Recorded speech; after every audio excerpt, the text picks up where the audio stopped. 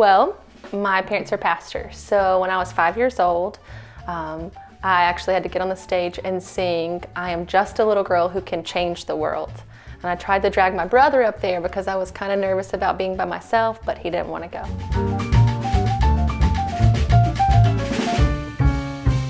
So, it's gonna sound churchy, but it is what it is. I used to love Point of Grace and Jackie Velasquez. They were like my two favorite.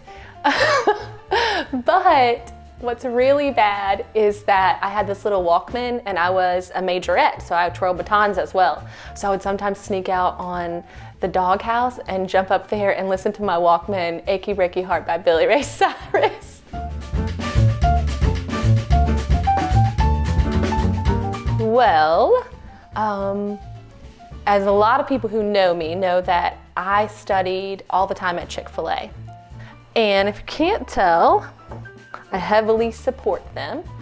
But I probably would have gone to Chick-fil-A and worked my way up to like owner-operator if medical school hadn't worked out.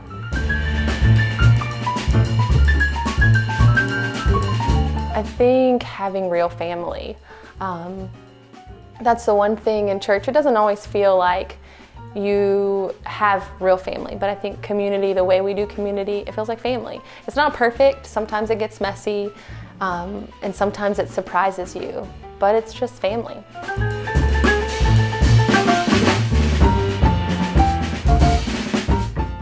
Lover, and not in a weird sense, but I want to be known that I love well, that everything that I do shows that I love well.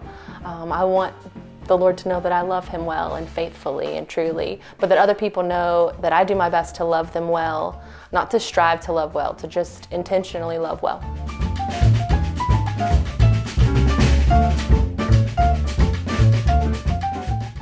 I think I would ask Him, why this way? Why make an imperfect system that had to be fixed? But I think I already kind of know that answer because that's the best way when people have a choice.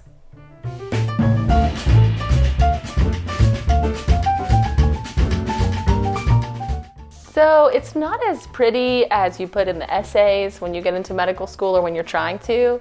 I would say that becoming a doctor kind of fell into my lap. So I didn't think that necessarily I was going to become a doctor, and I just went to an interest group one day. My parents say that I said I would always become one. I talked about when I was a kid, but I don't remember that.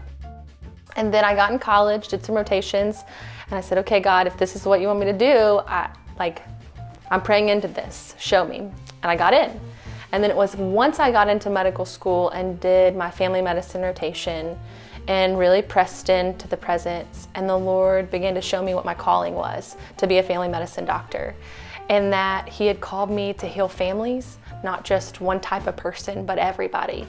And being from a pastor's home, that was really hard because I thought, oh, I'll be in full-time vocational ministry. And then I began to realize that what He'd called me to do, He prepared me for going with my dad, visiting everybody, visiting the shut-ins, going to funerals, going to the hospitals.